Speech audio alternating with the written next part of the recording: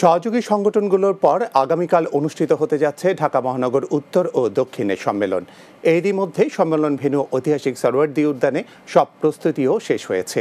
এর মাধ্যমে সৎ, যোগ্য ও তারুণ্য নির্ভর নেতারাই আগামী দিনের নেতৃত্বে আসবেন এমন প্রত্যাশা সংগঠনটির শীর্ষ নেতাদের। ঢাকা উত্তর ও দক্ষিণের সম্মেলন নিয়ে বুলবুল আহমেদের বিশেষ প্রতিবেদন।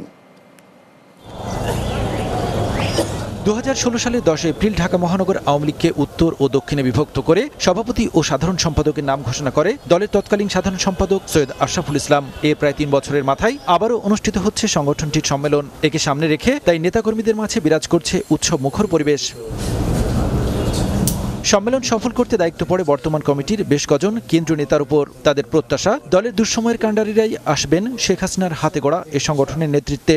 আমাদের প্রত্যাশা যে অতীতের মতোই প্রবীণ এবং নবীনের সমন্বয়ে একটি সুন্দর কমিটির প্রত্যাশা আমাদের। ঢাকা মহানগর উত্তর এবং দক্ষিণের যে সম্মেলন হতে যাচ্ছে 30 তারিখে, এই সম্মেলনেও এমন নেতৃত্ব বেরিয়ে আসবে যেটা তৃণমূল থেকে শুরু করে সমস্ত মানুষের কাছে একটা অ্যাকসেপ্টেন্স আসবে। আমি আশা করি আগামী দিনও এই মহানগর আওয়ামী লীগ যারাই নতুন নেতৃত্ব আবারও দায়িত্বে আসবেন তারা সেভাবে দায়িত্ব পালন করবেন। সেভাবেই মহানগর আওয়ামী লীগ প্রতীক্ষায় আছে, অপেক্ষায় আছে।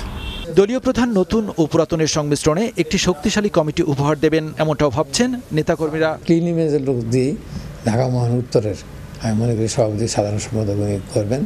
একজন পরিচ্ছন্ন রাজনীতি কর্মী হিসাবে পরীক্ষা দেওয়ার জন্য আমরা কিন্তু সবসময় প্রস্তুত আছি।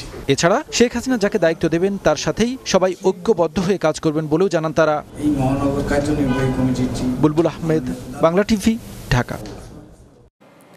খালেদা জিয়ার জামিন নিয়ে নাশকতার চেষ্টা হলে কাউকে ছাড় দেয়া হবে না বলে হুঁশিয়ারি দিয়েছেন আওয়ামী লীগের সাধারণ সম্পাদক ওবায়দুল কাদের। সকালে রাজধানীর কৃষিবিদ ইনস্টিটিউটে আওয়ামী মৎস্যজীবী লীগের প্রথম সম্মেলনে যোগ দিয়ে তিনি এই হুঁশিয়ারি দেন। এই সময় তিনি বলেন, বেগম জিয়ার মুক্তি নিয়ে বিএনপি আবারও নাশকতা শুরু করেছে। তবে দেশের পরিবেশ অশান্ত করার চেষ্টা করলে কাউকেই ছাড় দেয়া হবে না। এই সময় স্বাধীনতা বিরোধী শক্তি মাথাচাড়া দিয়ে উঠছে আশঙ্কা জানিয়ে তাদের মোকাবেলায় নেতাকর্মীদের ঐক্যবদ্ধ হওয়ারও আহ্বান জানান কাদের। আপনারা যদি মনে করেন সহিংসতা সৃষ্টি করে দেশে বিশৃঙ্খলা সৃষ্টি করে ঘোলা পানিতে মাছ শিকার করবেন, তাহলে আপনারা বোকার স্বর্গে আছেন। আন্দোলনের নামে নৈরাজ্য হলে সমুচিত জবাব দেওয়া হবে।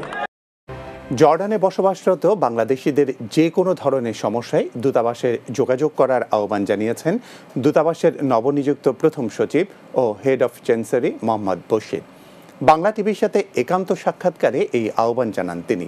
দেশটিতে কর্মরত প্রবাসী বাংলাদেশিদের দূতাবাসের পক্ষ থেকে সব ধরনের সহযোগিতা করারও প্রত্যয় ব্যক্ত করেন তিনি। বলেন, প্রবাসীদের সেবা দিতে 24 ঘন্টা খোলা রয়েছে দূতাবাস। এছাড়াও দেশটির আইন কানুন মেনে চলে প্রবাসে বাংলাদেশের সুনাম বৃদ্ধি করতে প্রবাসীদের প্রতি আহ্বান জানান তিনি।